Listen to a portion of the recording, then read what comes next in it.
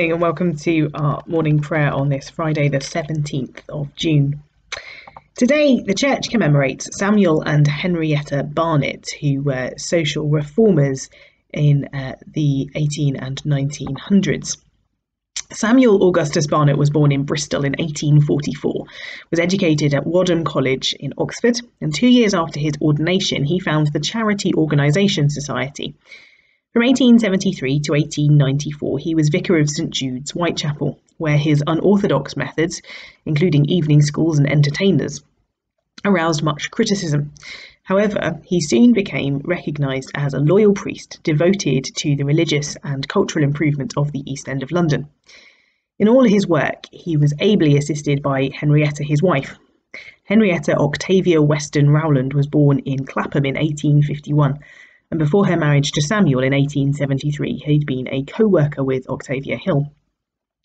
Samuel's spiritual gifts, combined with Henrietta's robust energy and assertive personality, made for a dynamic expression of the Christian faith. Samuel died on this day in Hove in 1913, and Henrietta died at Hampstead on the 10th of June 1936. So we will be picking up the threads of social reform and working for the betterment of our society and those who are in need in our intercessions a little bit later on. Let's spend a moment in quiet as we still our hearts and minds to come before God in prayer. O Lord, open our lips, and our mouth shall proclaim your praise. Blessed are you, Creator of all. To you be praise and glory forever. As your dawn renews the face of the earth, bringing light and life to all creation, may we rejoice in this day you have made. As we awake refreshed from the depths of sleep, open our eyes to behold your presence, and strengthen our hands to do your will, that the world may rejoice and give you praise. Blessed be God, Father, Son, and Holy Spirit. Blessed be God forever. The night has passed, and the day lies open before us. Let us pray with one heart and mind.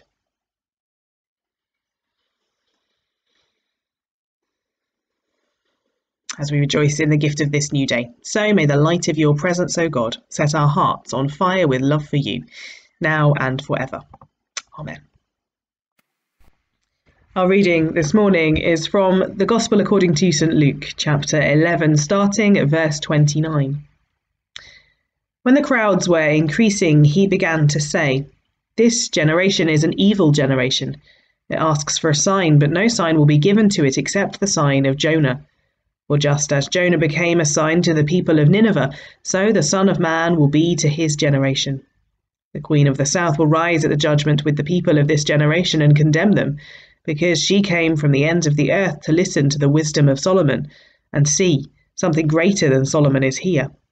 The people of Nineveh will rise up at the judgment with this generation and condemn it, because they repented at the proclamation of Jonah, and see, something greater than Jonah is here. No one, after lighting a lamp, puts it in a cellar, but on the lampstand, so that those who enter may see the light. Your eye is the lamp of your body. If your eye is healthy, your whole body is full of light. But if it is not healthy, your body is full of darkness. Therefore consider whether the light in you is not darkness. If then your whole body is full of light, with no part of it in darkness, it will be as full of light as when a lamp gives you light with its rays." This is the gospel of the Lord. Praise to you, O Christ. And so a short reflection on our reading from Luke 11 by Tom Wright. The church is completely dark. It is almost midnight, and the little crowd outside the west door shuffles around and stamps to keep warm in the chilly April air. Then, as the clock strikes, the fire is lit, with a sudden glow on all the watching faces. A single candle is lit from the fire. The doors swing open, the light moves forward into the pitch-black church, and the Easter celebration begins. Soon the whole place will be full of flickering, glowing candlelight, the light of God's power and love shining in the darkness of the world. Not every church celebrates Easter this way, but those that do will have no difficulty making the connections that hold together a rather confusing collection of sayings in this passage. The context is still, of course, Jesus' journey to Jerusalem, like a candle going forwards into the darkness. When the light comes, it scatters the darkness. But what if you were rather enjoying the darkness, able to get on with unseen or evil purposes you had? Light brings hope and new possibility, but it also brings judgment. Light symbolises new life in the face of the darkness of death, but it also shows up that darkness for what it is. These sayings, then, though full of hope, are also filled with warnings of judgment. Jesus on his way to Jerusalem is constantly saying, in one way or another, that God's light will shine out and expose the darkness that had taken hold of the hearts and minds of his contemporaries. It all begins with a sign, the sign of Jonah. Jonah is an almost comic figure in the Old Testament, the prophet who runs away, the problem passenger thrown into the sea, the dinner the whale can't stomach, and the hothead who gets cross with God over a withered plant. In between, though, he told the people of Nineveh to repent, never thinking they would listen and obey, but he was wrong. They did, whether or not, as in Matthew's version of the story, because they had heard about his escapade with the sea and the whale, or whether simply because of the power of his message. Now here is Jesus, anything but a comic figure, telling his own people it's time to repent, and they ignore him. Here is Jesus with a greater wisdom than even the legendary Solomon, and his own people don't listen. There is a straight line from this point that leads to the moment when Jesus weeps over Jerusalem, because unlike Nineveh, it has ignored the warnings, refused the way of peace, and thereby sealed its own fate. Luke's reader, meanwhile, is left to ponder the way in which Jesus speaks of the foreigners, the Queen of the South and the people of Nineveh, who will rise at the judgment. The two words used to mean rise are both regular early Christian words for the resurrection. Luke expects his readers to know about the coming resurrection of the dead and of the great judgment that will take place. The light of Easter is the light of judgment as well as hope. When we read the sayings about light, then, they speak of more than general wisdom or spiritual illumination. To begin with, Jesus warns that the light has come into the midst of Israel, and it is designed not to remain hidden, but to shine all around. Then, changing the image, he gives another warning, more cryptic for us and easy to miss. To begin with, it looks like a rather obvious saying about human life. If the eye is in working order, Jesus seems to be saying you can see where you are going, but if it isn't, you can't. So watch out, and in case your light, that is, your eye, becomes darkened. Now, clearly, Jesus isn't giving advice about protecting your physical eyes, nor about the spiritual dangers of looking at the wrong things. Nor, I think, is he just speaking of the spiritual insight of individuals.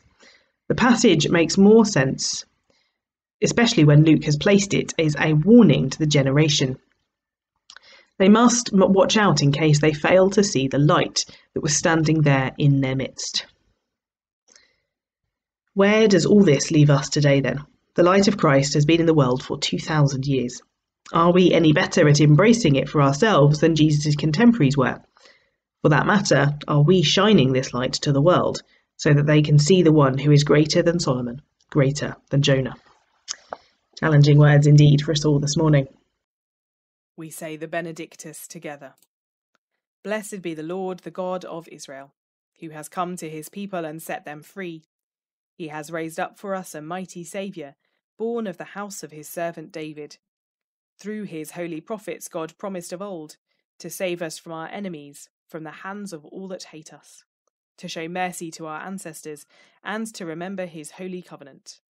This was the oath God swore to our father Abraham, to set us free from the hands of our enemies, free to worship him without fear, holy and righteous in his sight all the days of our life.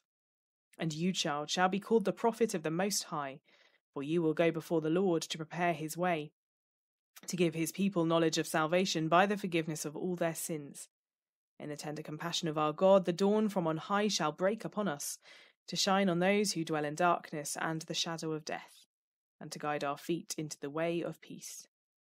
Glory to the Father, and to the Son, and to the Holy Spirit, as it was in the beginning, is now, and shall be forever. Amen. And so let's pray together. We pray for those who are facing destitution and poverty around the world. We ask that our economies and societies may be reordered to ensure that they meet the needs of all. Lord, in your mercy, hear our prayer. We pray for those who offer a listening ear to those who need to share their pain and sufferings. We ask that they may be bringers of consolation. We pray too for all those who are working to promote reconciliation and understanding around the world. May they bring peace wherever it is needed. Lord, in your mercy, hear our prayer. We pray for all those who go hungry and thirsty. We ask that each and every person may be able to eat healthily and drink clean water. We pray for all those who are working for justice around the world, especially in food and water. We ask that they might shine your light upon the darkness of our world. Lord, in your mercy, hear our prayer. We pray for all those who have whose plight has been forgotten during this pandemic and who feel more marginalised than ever. We ask that they may be given the assistance they need and feel that they are not alone. We pray for the world that we envision now and after the pandemic. We ask that this might be a moment of change in which our societies are reordered according to your priorities and your justice. Lord, in your mercy, hear our prayer. We unite our prayers with the whole world. Merciful Father, accept these prayers for the sake of your Son, our Saviour, Jesus Christ. Amen. The collect for today. Almighty and everlasting God, who has given us your servants grace by the confession of the truth faith, to acknowledge the glory of the eternal Trinity, and in the power of the divine majesty to worship in the unity, keep us steadfast in this faith, that we may evermore be defended from all adversities, through Jesus Christ, your Son, our Lord, who is alive and reigns with you, in the unity of the Holy Spirit, one God, now and forever. Amen. And so let us pray with confidence, as our Saviour has taught us. Our Father, who art in heaven, hallowed be thy name. Thy kingdom come, thy will be done, on earth as it is in heaven. Give us this day our daily bread. Forgive us our trespasses, as we forgive those who trespass against us. And lead us not into temptation, but deliver us from evil. For thine is the kingdom, the power, and the glory, now and forever. Amen.